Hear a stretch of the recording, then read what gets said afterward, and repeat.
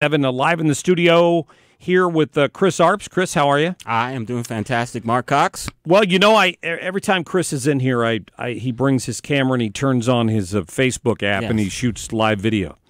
And all this time, I thought he was interested in getting us both in the picture. But what I've noticed here is really only interested in having himself in the picture because it's only pointing toward him. Well, see, because usually this is in the old studio. This was the Jason Church spot, and I would be over here, so I would use his mic as that is the Jason Church spot. You're using the wrong spot. Yeah. That's all right. No big deal.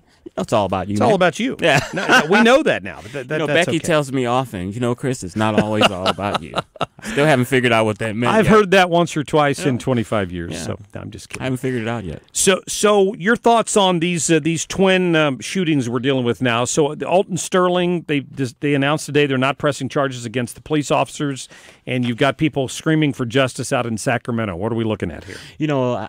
And this is kind of sad to say, I am vaguely remembering the Alton Sterling case, exactly the circumstances surrounding it. I know it is an unarmed black man that was shot, but I really don't remember all of the circumstances. I'm glad you brought that up because listen to this. Okay. It was just after midnight on July 5th last summer when a homeless man called 911 from the parking lot of the Triple S convenience store in Baton Rouge to report a black man in a red shirt had pulled a gun out of his pocket to threaten him. Baton Rouge police officers Blaine Salamone and Howie Lake II responded to the call. The videos, which are disturbing, show that the officers arrived on the scene with an immediate goal of ensuring that Mr. Sterling's hands were in control and not able to access a weapon. Two different videos of the shooting quickly emerged, but video doesn't capture the beginning of the altercation between Alton Sterling and the two officers. Federal investigators say Sterling was told to put his hands on the hood of a car and didn't comply. But Sterling's family, who met privately with Department of Justice officials, say there's more to the story. I cut that off a little early, but the bottom line was this is the video where you see them. The video that made air showed the cops tackling this guy to the ground, struggling with him to get his hands handcuffed, claiming that he was reaching into his pocket, and they shot him at close range, shot him to death, right? Yeah. No, and then the police, Louisiana Attorney General came out today and said, listen, they responded to a report of this man with a gun, so they knew rolling into it that he had a weapon because that's what the phone call was. And after they shot him, indeed, he had a loaded .38 caliber handgun in his pocket, which they claimed, and the video shows his hand was reaching toward. So they didn't, based on Louisiana law, they didn't find a reason to charge these officers with wrongdoing. I don't think that's going to matter in the reaction because they've already hired Benjamin Crump to prosecute this case. Well, unfortunately, what we've seen in all of these cases that have ended in tragedy of a black man being shot by a police officer is the perpetrator was in the process of breaking the law or was not complying with the law. No one deserves to have their life taken, and that's not what I'm saying. But if a police officer tells you, show me your hands or comply, you do that. I mean, especially in these times, in these situations, and what we've seen in the court of law and public opinion in a lot of cases, the police officer is going to get the benefit of the doubt, especially if you're breaking the law.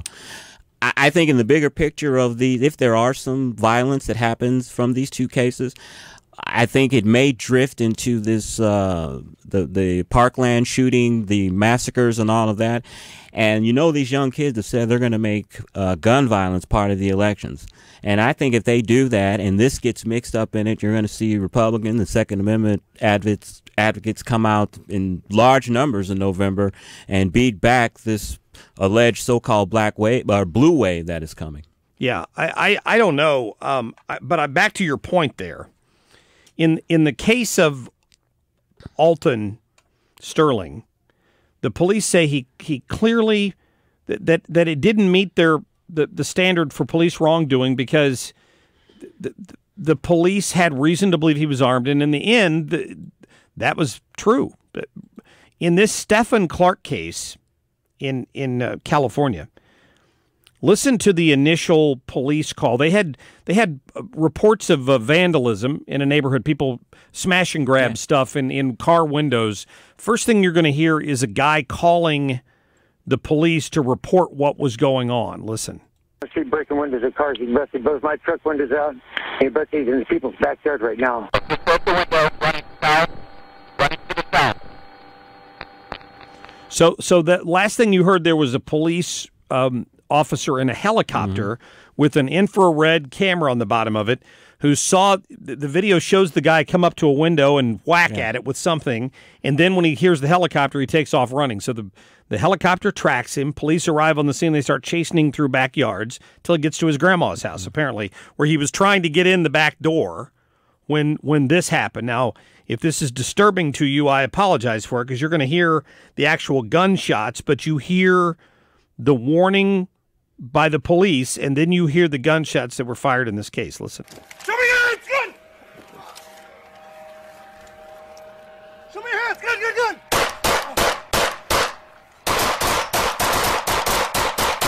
5-7 shots fired, 7-8 down. So 2 officers firing their guns warned him to show their hands, and then they thought he was pulling out a gun. Now, for all we know, apparently he didn't have a gun on him. May have been pulling out a phone or whatever he was doing in the dark in a backyard, and all they had on him was a flashlight from that distance. And there's one aspect of this case that's not getting a lot of attention, is that one of the officers was an African American. So this wasn't 2 white officers that this happened. I mean, a lot of the community gets angry in these type of situations because I think they look at it as, hey, he was breaking windows. He didn't deserve to have his life taken because he was out breaking windows. Why did he have to be shot 20 times? Why couldn't you have shot him in the leg or wounded him? And we see that type of sentiment so many times in these cases. And I'm not a police officer, and I could never imagine myself in that position. But if you see that video, it's a completely almost dark backyard. Probably not in the greatest of neighborhoods. The guy is asking, please show me, or not please, but show me your hands. He's not doing it. What other really choice do you have? Well, they're of course claiming that he didn't deserve to be killed for it. And I guess the thing I keep coming back to, whether it's the Anthony Lamar Smith case here, which is a good example of it,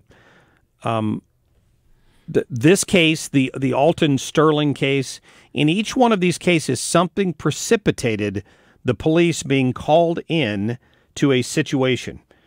If you were at home, sitting in your living room, watching music videos on television, you wouldn't have been in that situation to begin with. It's not like the police are, and I'm sure it's happened before, but it's not like they're just randomly kicking doors down and killing people in their homes for absolutely no reason.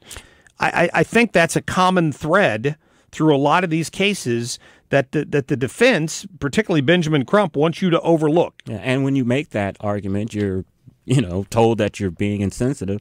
But we were all told as kids, if you go out running with the wrong crowd, and if they get arrested or you're in a car somewhere and they've just committed a crime and you've done nothing, you're going to go down.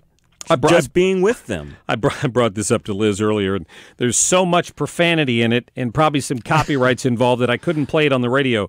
But if you've never watched that Chris Rock piece he did on how not to get your blank kicked, it's worth a watch. Just go Google it or something and watch that thing, because I know he's trying to be funny, but he speaks so much truth in that if the cops call you over, be polite. Don't be smarting off to them. If they tell you to put your hands up, put your hands up. There's a lot of things. There's a lot of truth in that thing. Well, every African-American male is taught that as an early age, right? Especially when you get to driving age. If my parents told me, don't ride around in your car with a whole bunch of people. If you get pulled over, it's yes sir, no sir. Make sure your hands are on the steering wheel in plain sight. Don't sass them. Nothing. I want you to come home. Well, but clearly that lesson has gotten lost in a lot of communities, I think. Yeah, obviously. What we've seen these cases where people are running from the police or they're not following police commands, and, unfortunately they're losing their life. I mean, if I was in that situation where that young man was and the police are yelling at me and it's the dark situation, I am instantly getting down on my knees. I'm throwing my hands up in the air, and I'm practically begging for my life. officer, I have no weapon. I have no weapon. Don't shoot me. Don't shoot me. I mean, that's what I would be doing. Right, which is what everybody should do, regardless of the color of your skin. I mean, honestly, it's just some of it is just common sense, and others, like you said, parents have had to teach that lesson at an early age because more frequently in the past than now, but I know it still happens. People are pulled over because they're profiled. It happens. We know that happens, but that's still a good rule.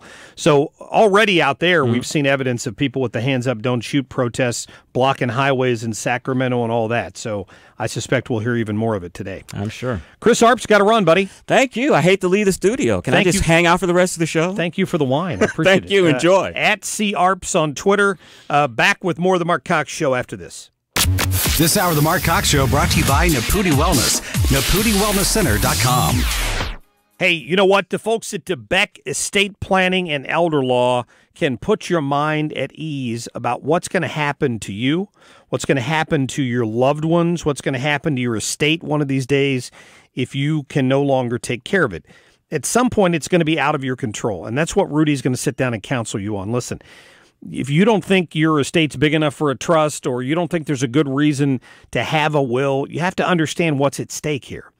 A little bit of work now can save your loved ones a lot of headache down the road. It can give you the peace of mind that you're gonna have the resources to pay for your care. Listen, if you or your spouse are a veteran and you served during certain time periods in the past, there may be thousands of dollars available to you to take care of you if you're put into a hospital.